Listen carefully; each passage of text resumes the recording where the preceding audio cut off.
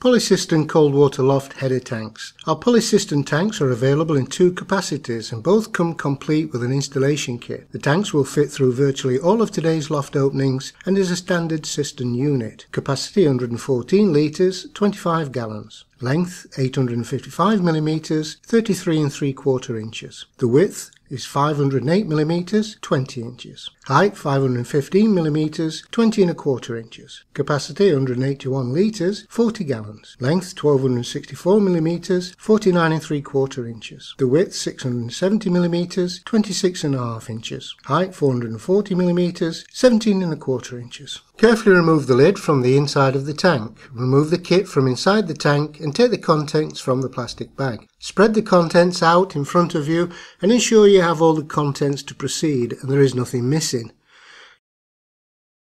Using a tape measure, a felt tip pen or marker, mark the holes to be drilled.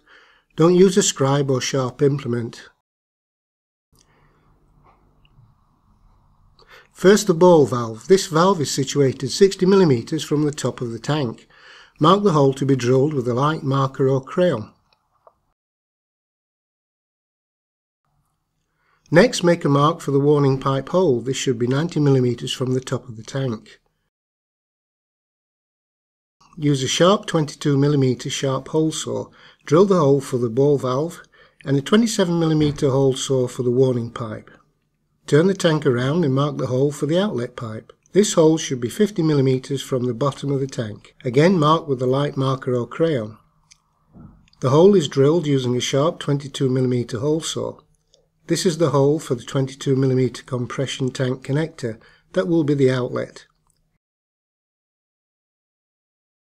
Having transferred the pre-drilled tank into the loft area, the first thing to put in and fasten is the 22 mm compression tank connector. Make sure the rubber washer is fitted internally and the plastic one to the outside, and then assemble the outlet pipe. Take the ball valve after attaching the 4.5 inch float and assemble into the tank. Pass the brass connector through the hole and fit the ball valve backplate to the outside face of the tank. The backplate is designed to spread the load of the continually moving ball valve as the tank empties and fills. The next thing to fit is the screened elbow filter mesh warning pipe to the other hole. This warning pipe accepts any 22 mm overflow warning pipe, including copper. Then push fit internally the dip tube into the elbow. Now connect the 22 mm warning pipe to the screened warning pipe elbow.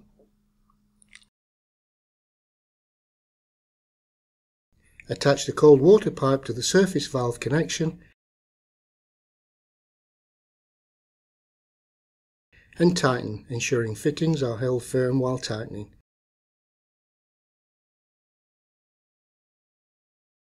Turn on the cold water supply stopcock, which is usually found under the kitchen sink. Turn the service valve, using a screwdriver, to the on position, which is in line with the water flow. As the tank fills, check all around for leaks using eye and hand. Fit the cistern lid, making sure the skirt overlaps the base, making a seal. Use the skirt straps provided and pull tight and fasten to complete the seal.